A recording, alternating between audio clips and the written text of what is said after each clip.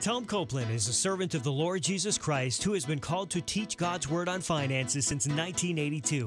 Tom is a chartered professional accountant who has advised thousands of people, including individuals, couples, and business owners in making wise biblical financial decisions. Tom's financial moments are aired on numerous radio and TV stations across Canada. Tom is the president and founder of Copland Financial Ministries, who teach what the Bible says on finances. For more info, check out CoplandFinancialMinistries.org. Again, CoplandFinancialMinistries.org. Now, here is Tom teaching and explaining how you can discern God's will in managing money through your relationship with Christ.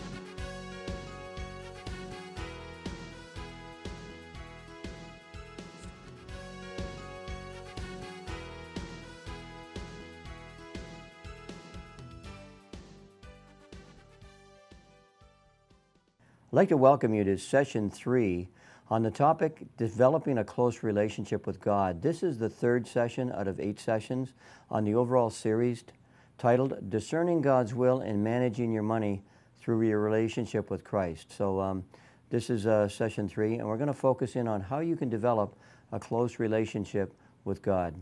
Here's the key biblical principle. In order to discern God's will in managing money or any important decision, there is no substitute for developing and maintaining a close relationship with the Lord Jesus Christ. A close relationship with God enables you to discern exactly what God wants you to do, and this is particularly important when there are several options within the biblical guidelines.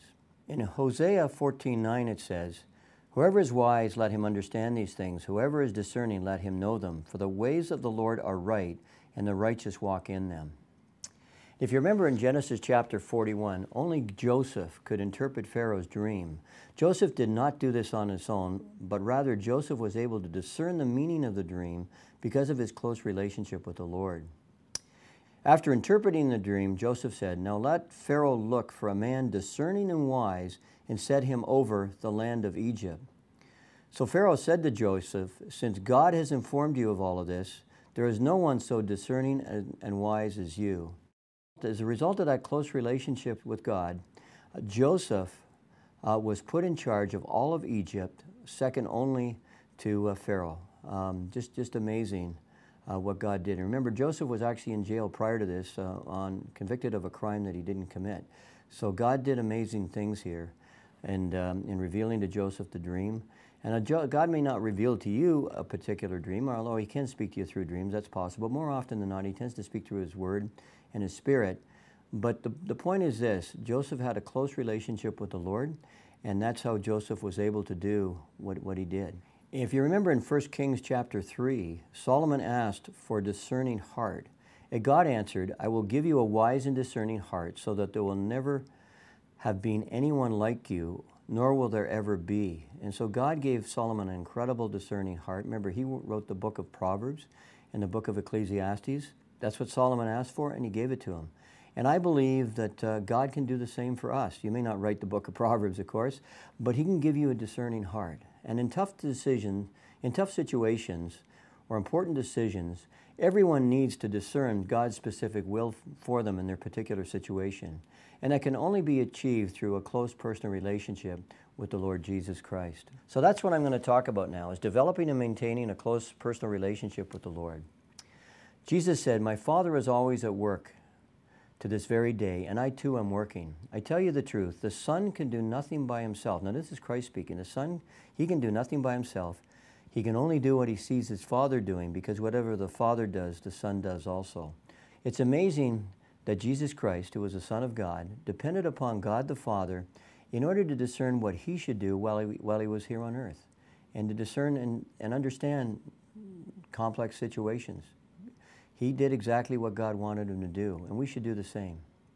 So because of Jesus' close relationship with God the Father, He could sense where the Father was working, in particular with these scriptures, and Jesus would follow the Father's lead, and we need to follow the Father's lead. Similarly, God wants us to have a close personal relationship with Him so we can discern God's specific will, which is God's best, rather than making a financial or other decision based upon our own judgment. Jesus, in John chapter 10, Jesus said, "I am the good shepherd. I know my sheep, and my sheep know me." And when Jesus talks about knowing His sheep and the sheep knowing Him, He's referring to a close intimate and personal relationship between Jesus Christ and those people who have accepted Christ as their Savior and Lord. And so I can say this, once you've developed a close personal relationship with the Lord, you will be able to hear God's voice. Jesus said, "My sheep listen to my voice, I know them and they follow me." Or some versions say, "My sheep hear my voice, I know them and they follow me." You may not hear God's voice audibly, but He can speak to you through His Word. Psalms 119 and 105, He can speak to you through His Spirit. He can speak to your heart. He can speak to your mind. He can give you a peace or lack of peace. He can speak to you through a counselor, a biblical counselor. God can speak to us in so many ways. And I like what Dr. Charles Stanley says. Our intimacy with God, His highest priority for our lives, determines the impact of our lives. And this is life principle number 1 from Dr. Stanley's Life Principles Bible. The bottom line is, our intimacy with God, which should be our highest priority, is going to determine the eternal impact of our lives. And this affects all areas of our lives, including how you manage money and any important financial decision that you make. Developing a close relationship with the Lord and discerning God's specific will, it's more than just making financial decisions within biblical guidelines. I've seen many cases where Christians take the approach that as long as they manage money within God's financial principles, then even when there are several options within those biblical guidelines, they believe they can make the final decision without discerning God's specific will, but just asking God to stop them. And this mindset of making financial decisions and asking God to stop you if it's not His will, what that does, unfortunately, is it removes the necessity of developing a close personal relationship with the Lord. And having that close relationship is so vital in managing money God's way and in making every important decision in life, and in particular, discerning God's specific will before you make any important decision, financial or otherwise. So staying within the biblical guidelines is okay, but it may not be God's best. It might not be God's best. Further, if you make major decisions without consulting God, then you will not likely receive God's best, which is God's desire for all of us. He loves us, He cares for us, and He wants us to have His best. And further, if you make an important financial decision without consulting the Lord, it could be a bad decision that could cause problems later, or it could be a decision that represents second, third, or fourth best. There is no substitute for discerning God's specific will so that you can enjoy God's best. That's what we want to do. And as it says in 1 Kings 22, Joseph had said to the king of Israel, "First seek the counsel of the Lord." So I'd like to list some suggestions. And when you think about this, think about what are some suggestions to develop your personal relationship with God. And if you can, provide a reference to Scripture. So think about that for a minute. Some ideas to develop your personal relationship with the Lord. And provide a reference to Scripture if you can. Here's some ideas that I had. I actually had 10 of them in total. 1, habitually spend quality time with the Lord in prayer, reading His Word, and allowing God through His Word and His Spirit to speak to your heart and your mind. God's Word is powerful. In 2 Timothy 3, it says that all Scripture is inspired by God and is useful for teaching, rebuking, correcting, and training in righteousness. It's so important. Number 2, be still before the Lord, Psalms 46:10, and listen to what God has to say to you. Psalms 85:8, it says, "I will listen to what the Lord will say." Number 3, use a spiritual journal and document what the Lord is saying to you. I think of Habakkuk 2:2, where it talks about writing it down. When God talks to you, write it down. Why? Because look for consistency in your spiritual journal before you make a final decision. I find for decades now, as I pray and I document in my own journal what I think the Lord is saying, there's going to be consistency. And once I've seen it there for a few months, I know that's what God wants me to do. Number 4, an obvious one, but I think it's important, is to regularly attend a Bible-believing church, learning more about God's Word and how you can develop a close relationship with Christ. Number 5, during difficult times, if you're going through some difficult times right now on finances or other things, really focus on the Lord. And remember, God is in control, Psalms 103:19, and God has a plan and a purpose in every trial that He allows in the lives of a believer. I think of 1 Peter 1:6, where it says, "These trials have come so that your faith, of greater worth than gold, may be proved genuine." You know, it's easy to say, I believe in God and I believe the Bible and I'm going to follow God wholeheartedly when everything's going fine, but when the bottom drops out and you're having all kinds of financial problems or other problems, that's a real test of your faith. And that's going to be, it needs to be proven genuine. You need to continue to trust the Lord, focus on His Word, focus on what God wants you to do, discern His will. And if you do that, God will bless you, eventually here on earth, but certainly in eternity as well. Number 6, ask other committed Christians for ideas on how they develop their relationship with the Lord. That's a good one. Number 7, meet with God somewhere where there are no distractions. Remember in Luke chapter 5, it says that, but Jesus often withdrew to lonely places and prayed. I mean, Jesus often withdrew on his own, and he prayed in order to discern the will of God the Father. Number 8, when you sense direction from the Lord, ask God to confirm it for you through Scripture and through biblical counsel. Psalms 1:1 says, walk not in the counsel of the ungodly. So we need to seek biblical counsel from godly financial advisors. Number 9, depending on God, cast your anxiety upon him because he cares for you. 1 Peter 5:7. So when we're under stress, cast your anxiety upon the Lord. God cares for us. And then focus on God rather than the problems. Anxieties can easily distract you from hearing the Lord. Number 10, as will be discussed later, be patient and wait for God to direct you. Remember, God is in control, and God's timing may be different than yours. Remember Isaiah 64:4, God acts on behalf of those who wait for him. So sometimes we need to wait. Sometimes when we pray, God's answer could be yes, it can be no, but remember, often it can be wait.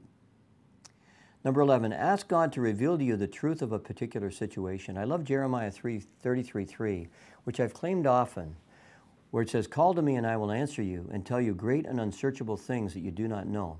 In other words, there may be some factors. Let's say you're about to make a financial decision on buying a car or a house or some other decision. There may be something that you haven't considered.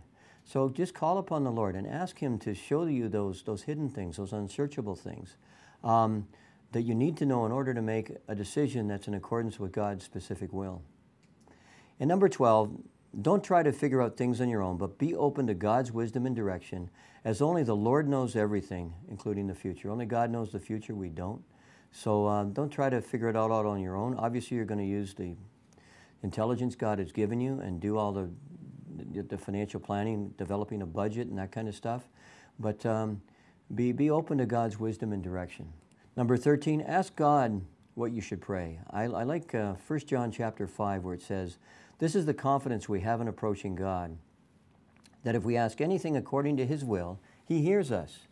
And if we know that he hears us, whatever we ask, we know that we have what we've asked of him. So we need to discern from God what we should pray. And Romans 8:26-27 says, the Spirit helps us in our weakness. We do not know what we ought to pray for, but the Spirit himself intercedes for us in accordance with God's will. And it's very appropriate to pray and ask God through his Spirit to intercede for us and also to reveal to us what God's will is. And the last thing I'd say, number 14, is persevere. Developing a close relationship with the Lord takes time, but the long-term benefits, both here on earth, are well worth it. There's eternal benefits to discerning and following God's will, God's specific will for your life in all areas of life, including managing the money that the Lord has entrusted to you. Here's the first case study dealing with a relationship with God. Jack and Jill were considering the purchase of a home. They had learned and implemented God's financial principles in managing money, and they acknowledged God's ownership. They paid off all their debts, and they have saved a good down payment. They have developed and implemented a budget and were consistently spending less than they were earning. They had godly attitudes with respect to money and material things, and after considerable prayer, studying God's Word on finances, and seeking godly counsel, they concluded that it was God's will for them to purchase a house in a particular area. Jack and Jill both developed a close personal relationship with Jesus Christ, so they could often sense what God was saying to them. They continued to pray and seek God's specific will, but they sensed the Lord wanted them to wait. God spoke to their heart and mind by highlighting key scriptures, Psalms 37:7, Isaiah 64:4. It wasn't for 3 years before God gave them his peace with respect to purchasing a home. During those 3 years of waiting upon the Lord, prices of homes in their area decreased substantially, and they had saved a significant larger down payment. They praised God because of the purchase price was much less than expected, and with the additional savings as they waited for God's directive, their mortgage was much less than expected, and they would be able to pay off their house they anticipated within 10 years. They praised the Lord for that. That's rare. They thank God for his wisdom and his specific direction. They acknowledge that only God knows the future and that only God is in control. Here's the question. Has God ever provided you with specific direction on a major decision which you would not have made on your own, but sometime later you could see God's blessings of obeying Him? Has that ever happened where you were thinking of going in one direction and instead the Lord directed you another way and you could see that God's plan was better than your plans? Has that ever happened? Now, if it hasn't, I can say this: if you develop a close relationship with the Lord, that kind of thing is going to happen. And so think about that. I'd like to share my testimony. From 2002 to 2005, I had significant health issues. I saw 41 healthcare professionals. No healthcare professional could help me with my health issues. It actually ended up being just burnout. I almost sold my accounting practice, but God closed the door on that, and He spoke to me clearly, indicating that I was to continue in public accounting and use the resources of my accounting firm to teach God's Word on finances, and to not just teach it in a local church, which I'd been doing since 1982, but rather God gave me a credible mandate to teach His Word on finances to the nation of Canada. I would have never, ever come up with that if it wasn't developing a close relationship with the Lord. And it's during that time time of burnout and severe health problems and chronic pain, that God used that trial to draw me into a closer relationship with Him. So if you're going through a major trial, financial or otherwise, I would really encourage you to use this trial as an opportunity to draw closer to the Lord, not go away from the Lord, but draw closer to the Lord, discern what God is trying to say to you, what His purpose is.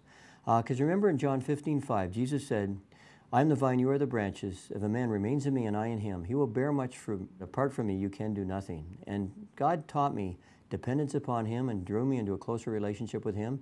So now today, I praise God. It's 14 years later.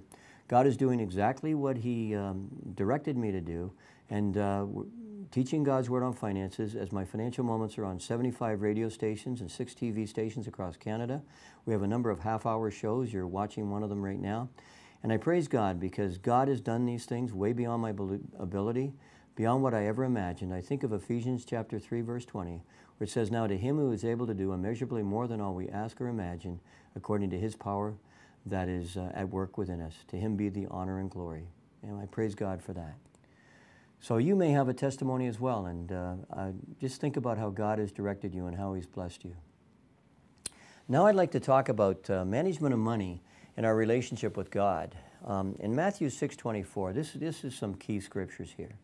Jesus said, "No one can serve two masters. Either he will hate the one and love the other, or he will be devoted to the one and despise the other.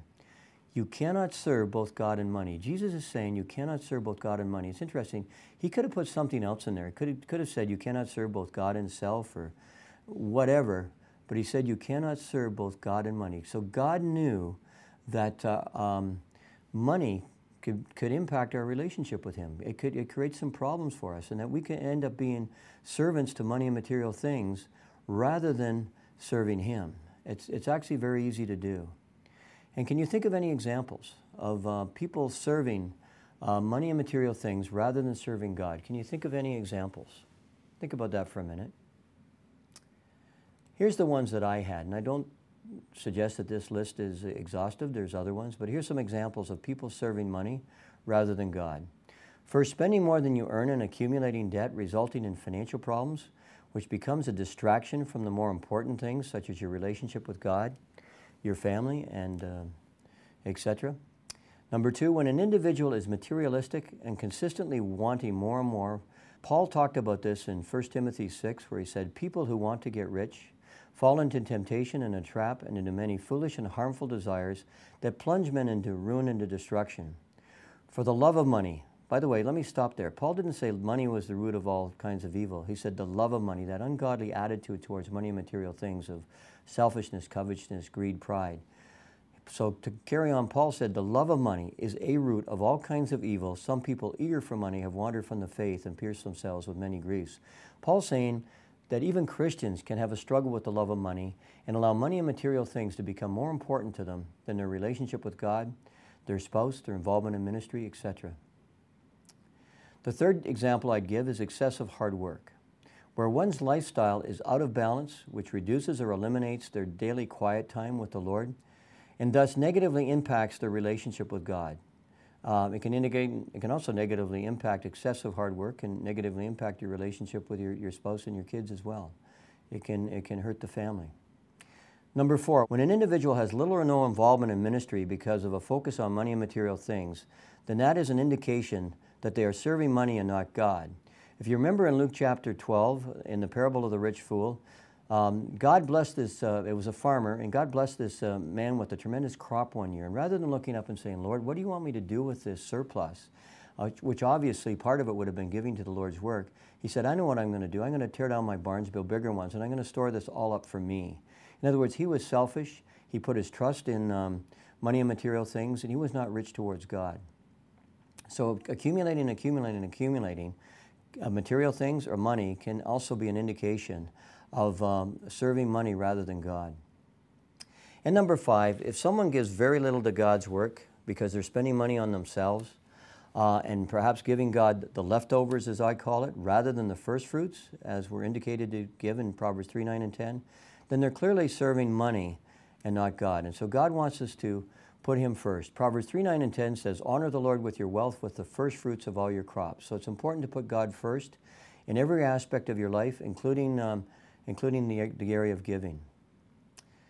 So here's a question. Can you think of any other scriptures that indicate that how we manage money impacts our relationship with God? Think about that. Other scriptures that indicate how we manage money impacts our relationship with the Lord. I think of Luke chapter 16, where Jesus said, if you have not been trustworthy in handling worldly wealth, who will trust you with the true riches? And one of those true riches, so Christ is saying, one of those true riches is a close personal relationship with the Lord Jesus Christ. As a matter of fact, in Philippians 3:8, Paul said he considered a relationship with Christ to be more valuable than anything else. So, true riches are so important. And Christ is saying, if you've not been trustworthy in handling worldly wealth, which is money, who's going to trust you with the true riches? So in other words, Christ is saying, if you're not trustworthy in handling something of lesser importance, such as money and material things, which, by the way, are very temporary, a split second after you die, you're going to realize how temporary they are, then why would God entrust you with things of eternal value, such as a close personal relationship with the Lord and an effective ministry? Why would He entrust you with all of that if you haven't been trustworthy with money and material things? So maybe you need to learn to be trustworthy, learn and apply God's financial principles, and manage money according to God's principles and God's specific will. And this is also consistent with 1 Timothy 3, which talks about the overseer of a church, like an elder, must not be a lover of money and must manage his own family well, which includes management of family finances. So that's a requirement of a leader of a church, that they need to be able to manage their own family finances, the finances of their family well. And often this is not considered, I find, in choosing church leaders, but it should be. So here's a question. What about the other way? Does our relationship with God impact how we manage money? Think about that. Does our relationship with God impact how we manage money? If we have a close relationship with the Lord as opposed to a distant relationship, will that close relationship impact how we manage money? Think about that. I think the answer is absolutely yes. Our relationship with God does impact how we manage money.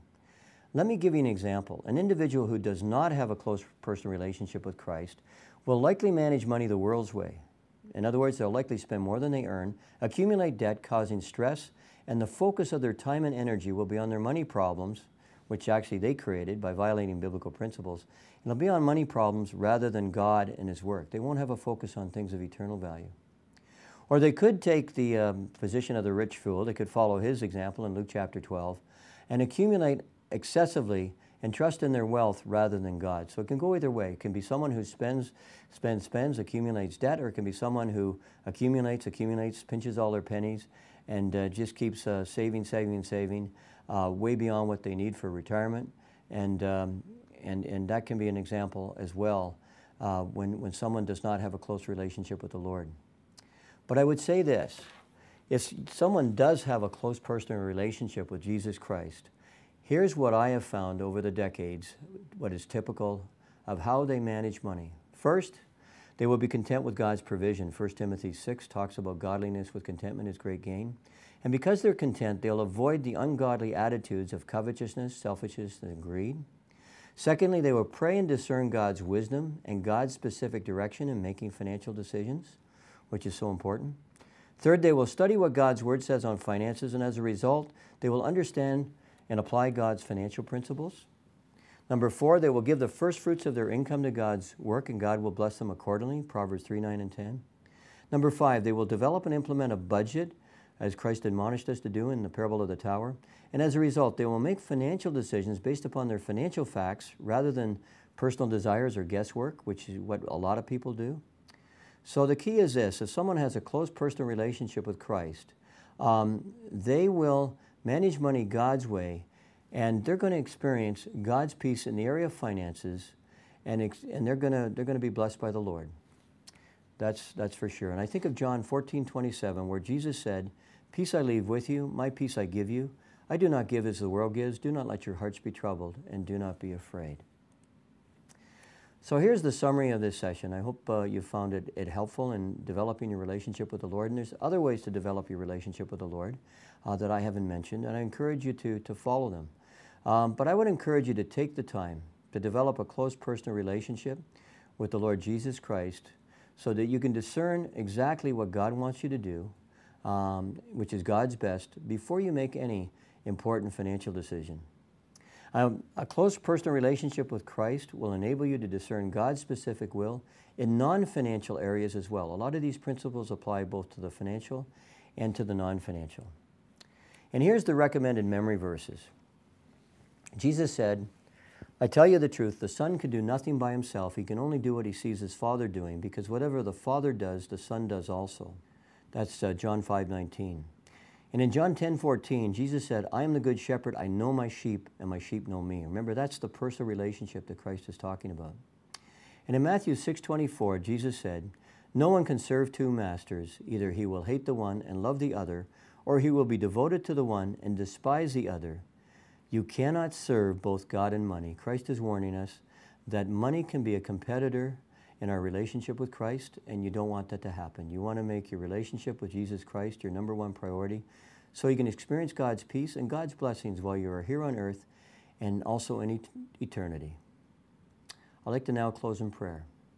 Father, I thank you that your word says so much about developing a close relationship with you, and I pray that everyone listening would take the time to study your word and to pray and develop a close relationship with you, Lord, so they can discern exactly what you want them to do, Lord, in making important financial decisions and in making any important decision whatsoever, Lord. I pray that you would just speak to people through your word and through your spirit as they listen to this program.